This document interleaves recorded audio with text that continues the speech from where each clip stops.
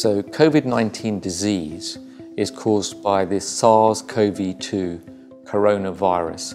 Coronaviruses also cause common colds, but this is far from a common cold and it's far from just influenza. This seems to be a more multi-system disease, which is really an inflammation of the blood vessels. Some people think it's a lung disease. Well, it's because the lungs are first in line as the virus gets into you. But once it's inside you, it affects a lot of blood vessels, causing them to perhaps be inflamed and then clot, setting off heart attacks, strokes, and other problems. But of course, because the lungs are so important to delivering oxygen around the body, if they start being destroyed by the virus, you can't breathe. Hence, those common symptoms of cough, breathlessness, and actually, strangely, a lack of sense of smell. If you have a fever along with those symptoms, then you need to be concerned that, especially in this pandemic that we're in 2020, it's not just a cold. It might be coronavirus disease. It might be COVID-19 disease. If that is the case, then these days we should be seeking out a test to reassure ourselves that we don't have it, or to say we do have it and we must self-isolate. If you can't get a hold of a test, you should self-isolate in any case to protect others from you. Now, you have to look after yourself if you think you have COVID-19 disease. Partly, as soon as it develops, and ideally for the older generation even before, have the flu jab, keep the hydration up, keep the food intake good, exercise regularly, and practice lung exercises. So deep breathing exercises, blowing up a balloon, and also lying on your front and practicing breathing while you're lying on your front recruits those back waters of your lungs that perhaps you don't use all the time. You may need those if you develop COVID-19 disease.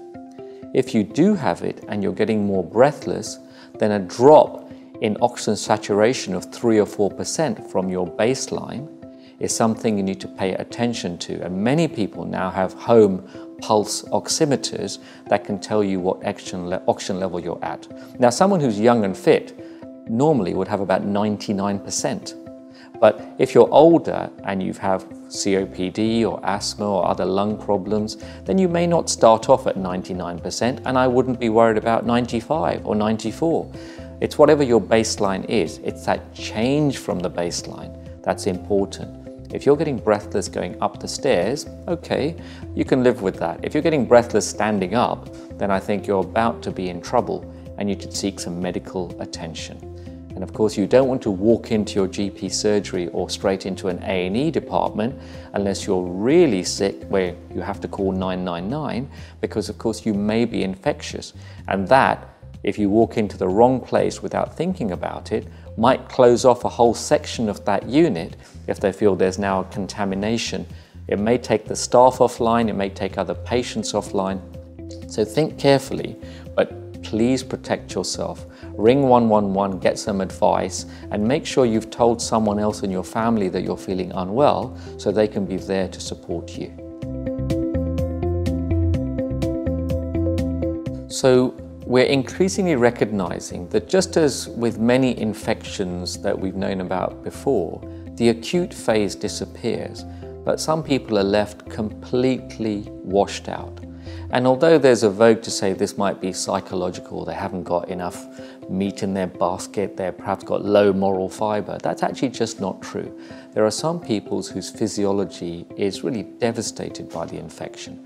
And a long COVID disease is probably not one disease. There's one branch of it which is mainly centered on the heart, where your control of heart rate and blood pressure is affected. So the change in blood pressure you might want to go and run down the street, it's just not possible. There's long COVID that would be resting on the lungs, where the oxygen transfer is not happening properly, and perhaps it is that the lungs are scarred.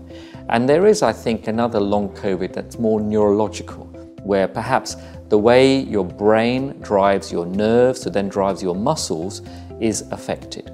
Now, each of those has recognizable serious diseases in the acute phase, which are nothing to do with COVID. But any viral infection can cause these to then occur. And as we find out more about people surviving after COVID, I think there genuinely is going to be a group of people that is going to be long suffering, and it may take them a year or more to fully recover. However, with the right support, both psychological, because it is of course depressing to be sick, and also physical to get them over and cope with these symptoms, then I would hope for a good recovery, as happens with a lot of other conditions we've known about from before. So is this a version of ME?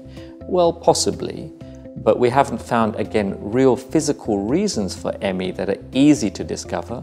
But we know some people who are very fatigued, the cause being not clear. And these are not people who've always been lazy. They've often been very high achievers that have suddenly been knocked out by the illness. So long COVID, I do believe, is a real disease, and it's actually probably not one disease, but several, each facet of which would require slightly different treatment. It does raise the question about whether COVID-19 disease also really exists. It's amazing that I live in London and I catch a number of cabs around the place, and some of my drivers have truly asked the question, in all reality, as a doctor, do I believe COVID-19 disease exists? And I point out that our intensive care units are full of people who've been very seriously affected for no reason apart from having the SARS-CoV-2 virus, and that it's slightly shocking to understand that some people still don't believe it exists.